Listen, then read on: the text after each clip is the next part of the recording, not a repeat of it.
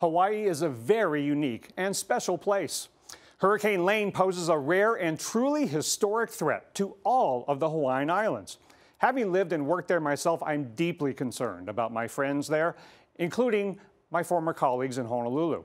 The weather will deteriorate Wednesday and Thursday, so I urge all residents and visitors on every island to prepare now. Lane could cause damage like many in Hawaii have never experienced.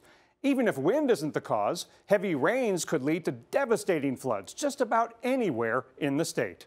In addition to surviving the storm itself, people must prepare for a potentially lengthy and dangerous aftermath that could include extensive power and communications outages, which, as we know from Maria, are especially challenging in a remote island location. Mahalo. Thank you, and stay safe and informed as we continue to cover Hurricane Lane live on the Weather Channel.